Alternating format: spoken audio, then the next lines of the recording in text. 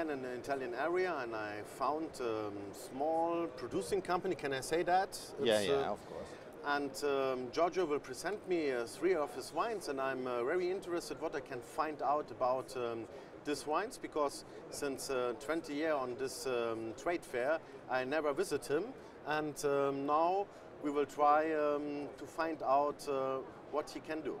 So, Giorgio, thank you for your time. Thank you for your visit. So, can you tell me, you told me that you have 2 different areas where you're producing wine. Yeah. That's a little bit funny for me, because all Italians are most there. In Chianti, they're in Sicily, but they don't have different places. So you're in Veneto and in? And in the south, in Apulia, the much more famous region at this moment about the wine from the south of Italy, from the south. So we are located in the north and in the south because 15 years ago my father decided to invest in the Puglia region, and fortunately for us, he understood that the future of the region Puglia, as we can see at this moment, it was and it is really important. At this moment, Primitivo is getting better and better. So in which generation are you now producing wine? Now we are on the 3rd generation. I work, of course, with my father and with my sister, and the founder, Eugenio Tinazzi, is my grandfather. Is in retirement now, but we are in the 3rd generation. So wines from your area, they usually should be a little bit heavy, with a lot of alcohol. From the south of Italy, of course, the average is 14 degrees, and some wine arrive also on 17. But we have the possibility to offer this kind of product, this kind of quality and structure, because you know the climate and the weather in the south of Italy is extremely high. There's some moment during the summer where the temperature arrives on 40 degrees, so it's very easy to grow grapes with an important rest of sugar and extract. So then, let's start and let's taste something. So I can do. I would that you try the Primitivo Celebration.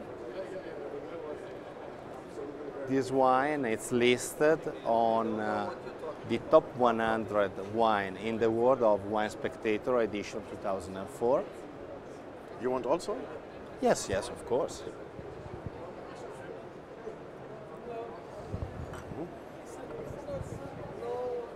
You see that the color is very deep.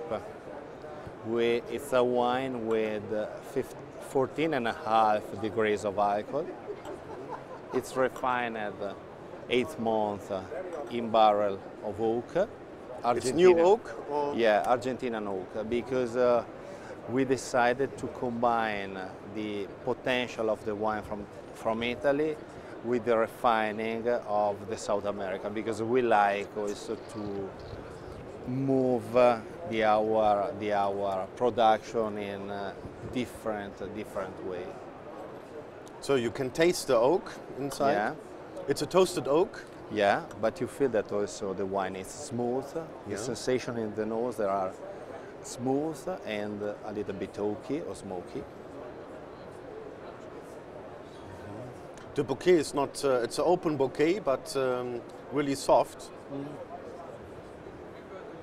It's not aggressive, of course. It's a good wine. Yeah, thank you. Then, the other 2, there are wine from the north of Italy. One, it's one pure Corvina. It's 100% Corvina. You know that the Corvina is a component of the blend for the Valpolicella.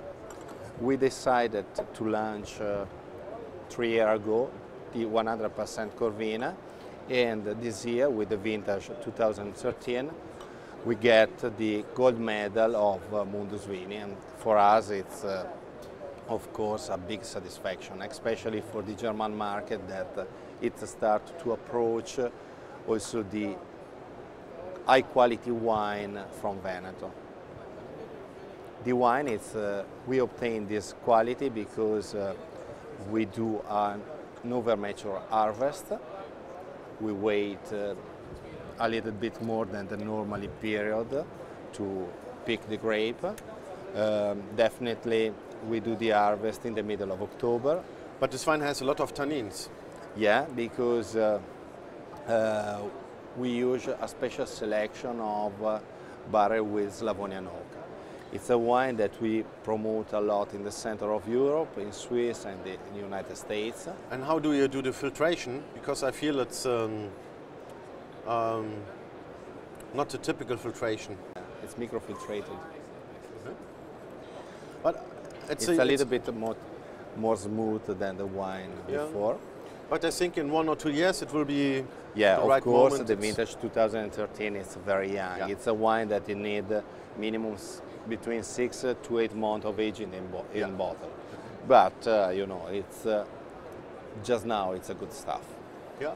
And how much must I pay in a supermarket or in a good shop if I want to buy? For the Primitivo, the average price is €17. For the Corvina, we are on €12.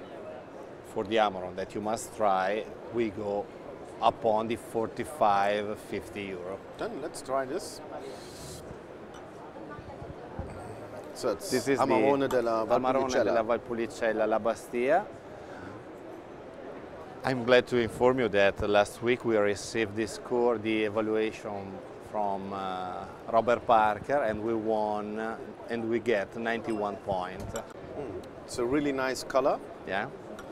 And it smells in the nose like a Parker wine. Yeah, yeah. So it's. So you know the type of vinification for the Amaro. You must wait.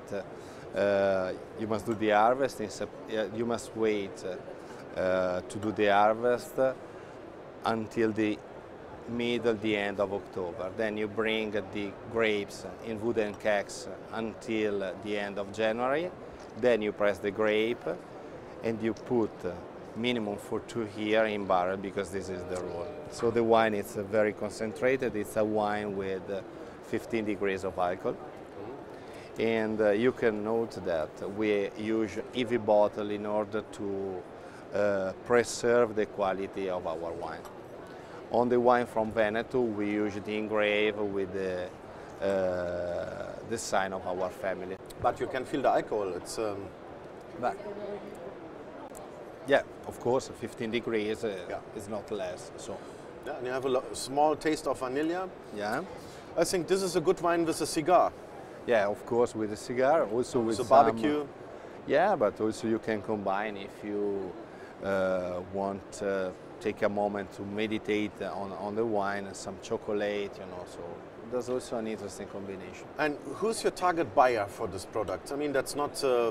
I think it's not for young people. This wine. No. Of course, this kind of product, the target customer for this kind of product are the people between the person between 35 to 45, 50 here. You know, yeah. This is the average age. It's not a wine for a wine drinking starter. It's no. for a person who are special. Course, yeah, they must be connoisseurs.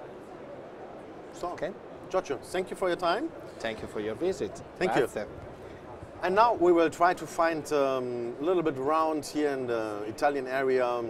See you later.